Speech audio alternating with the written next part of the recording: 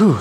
Okay, so what is white balance? White balance is basically the color temperature of a photo. Generally in dental photography, I like to set it to 5500, but it's a matter of taste. So you might like a little bit cooler. But generally, as the number goes higher, it gets warmer, meaning it resembles the sun the most.